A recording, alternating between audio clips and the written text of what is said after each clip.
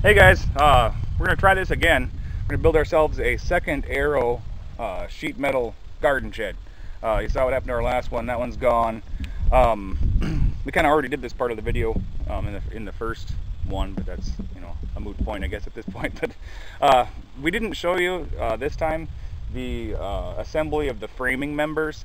All the framing members in the kit come in two pieces, and all you do is just bolt them together, and that's pretty simple, and that's in the instructions. If you like hardware, you'll love the Aero garden shed kit. You get to put a lot of it in there. But so yeah, you bolt all the framing members together. Those just get set aside for now, and then you build this the base. It's just a big rectangular base on the ground. When you're doing your assembly, one thing that I kind of learned is make yourself a little nut driver like this. I didn't have a 7/32 nut driver, so I just made it out of like a 1/4 inch extension and a 7/32 like a deeper well socket on the end of it. Is for holding the nut on that little tiny nut at the back of the hardware when you're tightening the bolts up. Instead of using the pliers or something like that, it slips off all the time. This kind of speeds up your assembly process. And then get yourself a small screwdriver also for aligning the holes in the two separate pieces of sheet metal. Use it kind of like an awl and just pull the holes together so you can drop the bolts in easier. That'll speed up your assembly a little bit too.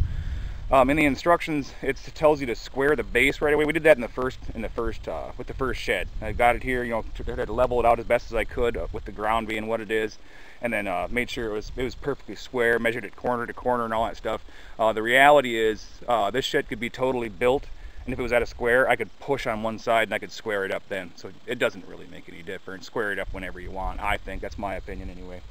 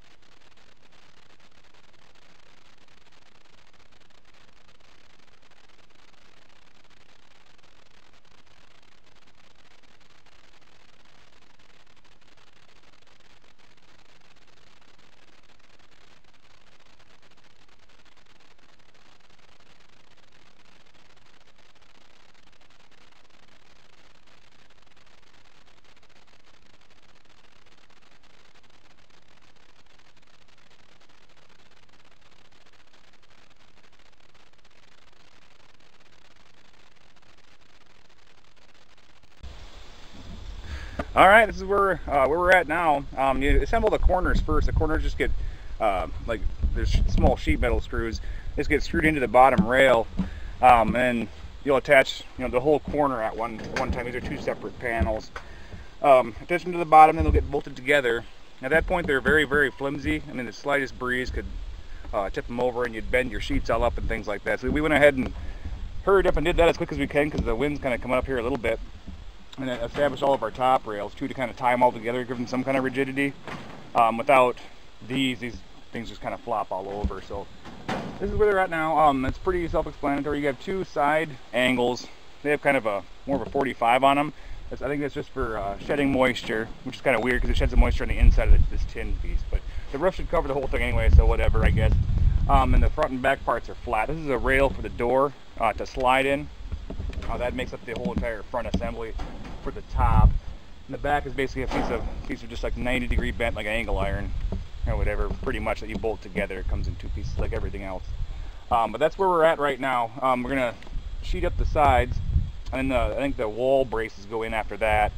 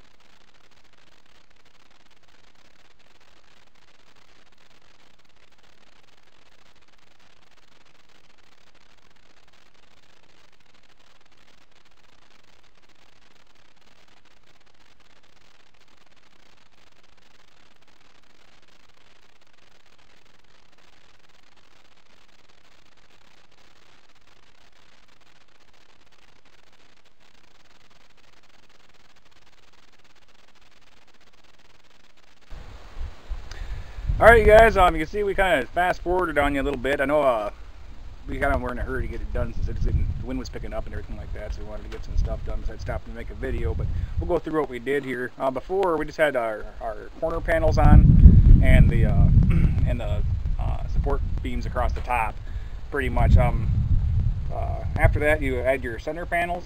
There's 3 of them that go on the sides and 2 of them that go in the back. And they get bolted to each other, and then they'll get bolted to a brace that's on the inside in the center of the building. We can show you that real quick.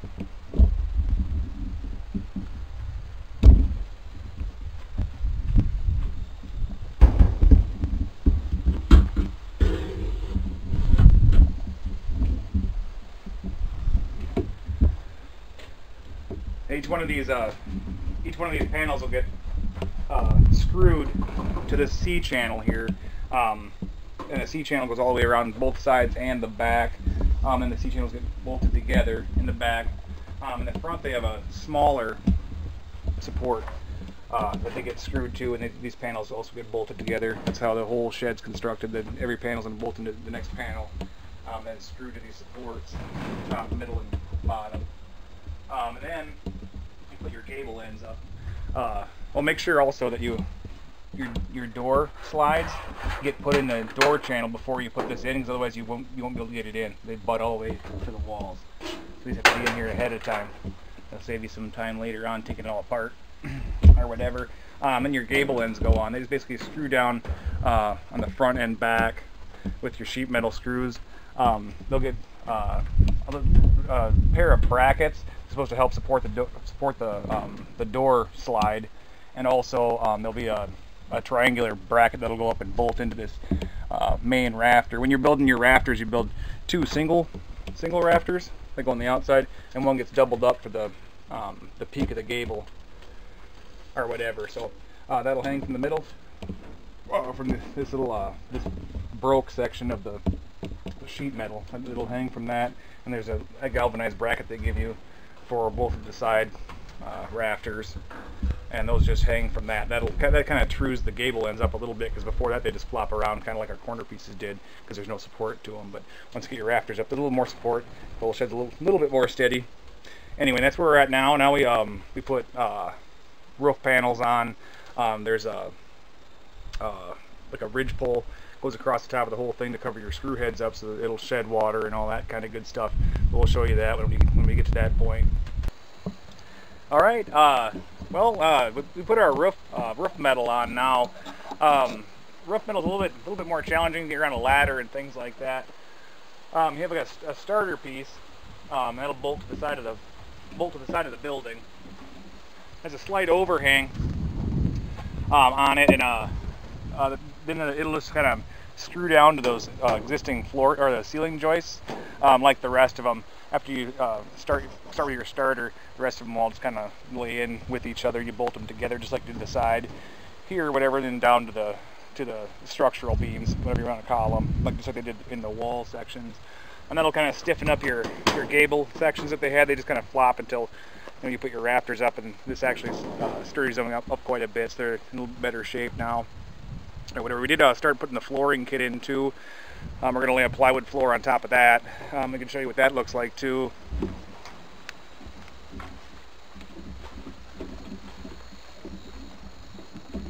That lays out kind of like this. I would think, I'm not 100% sure, but I would think with a 10 by 12 building, you'd want to lay a 4 by 8 sheet, say like this way, and then two 4 by 8 sheets this direction. That'd be 4 feet plus 8 feet would be 12 feet. That'd be no cutting, nothing like that. You have a 2-foot section along the side that you will have to cut and lay in. But we'll see how the flooring kit, how it measures out, and where we're gonna have to put our seams at, because you don't want a seam on top of one of these little structural pieces or whatever. So we'll kind of lay them in here and see how we want to do that. But you can see the inside of what the shed looks like, which is probably a pretty good guide on how the thing needs to be built. When you just look at the box, it's hard to say, what the thing's going to look like when it's all built and stuff like that. But it'll look like this on the inside. So when you're laying your pieces out, you kind of know what they're for now. Instead of just being blind to it until you get to that step. So, but yeah, the floor will sit on top of this these little floating sections, and then on the lip of this as well. So you can tie all this together with that wood to give some more structure to the building. And like I said, once you put about 800-900 pounds of stuff in here, then maybe the thing won't go anywhere anymore, and that'll be nice. So yeah, that's where we're at. And maybe we have to build the doors yet too, and we'll show you that too. All right, well, we're pretty much done now with it. We built the doors. We laid our flooring down on top of that flooring joist stuff that you guys saw earlier. I'm not a carpenter. This is what I came up with. It's kind of difficult to orient your boards in here, because the way they strung those little support beams didn't really make a whole lot of sense to me. I mean, your board should end halfway on one, so your next board can lap over that one and share the support and things. But there's a lot of places where there's no way to do it with a 4 by 8 sheet of plywood. And we used 1/2-inch plywood. I wasn't quite sure. We just said, half inch sounds good. If you guys put a wood floor in kind of like this on that floating floor kit, I'd use probably at least 3/4. This stuff is a little bit flimsy, and that was my bad. That was something I just chose, and it probably isn't the right thing as far as like carrying a load and stuff in between those joists. The joist things seemed like they were pretty close together to me, so I thought maybe a 1/2 inch should be fine, but I'd at least go 3/4. But yeah, for now we just have the floor kit in. We're just gonna put some weight in there. Put some bags of concrete. I think what we might end up doing, it seems pretty hillbilly. We might just, we have some land anchors that go down probably a little over a foot in the ground, and then just like ratchet strap over the top of this thing. We're paranoid. Like, I don't want this thing to blow away again. It doesn't seem like the construction of the thing is very robust. It's a pretty flimsy unit, and where we live, I'm not 100% sure about. My wife said that she's not quite sure if it'd last through the winter. I'm not sure I'd argue with that. I don't know that it will. If we got a couple of really good like windstorms, something like that, this thing might shake itself to pieces. And the door handles are on upside down. I need to fix that yet. But anyway, the doors are just really lightweight, you know, and things like that. So I don't really know about it. I guess we'll try it out. We have to make some adjustments, or, you know, beef some things up later on. I guess try to make it last as long as we can. We might end up having to redo the floor in here too, because like I said, I'm not a carpenter. That's what I came up with. I don't think it turned out terrible, but as far as like load bearing, I think you'd probably use some heavier plywood if I were you. But I don't know. That's kind of my opinion about the whole thing. It's cheap. I mean, I should say it's inexpensive. It's inexpensive, and there's probably a reason for that, is what I come up with. You know, for us, I guess, by the time we bought 2 of these, we could have actually just built like a wooden shed. That's something that would be here for a long time. I don't know that these things are meant to be used for a really long time, maybe 4 or 5 years, something like that, and things get broken, and they're just meant to be trashed, thrown away, and built another one or something like that. That's just my opinion on it. Anyway, have a great night, you guys. Thank you for watching. Don't forget to subscribe and like this video.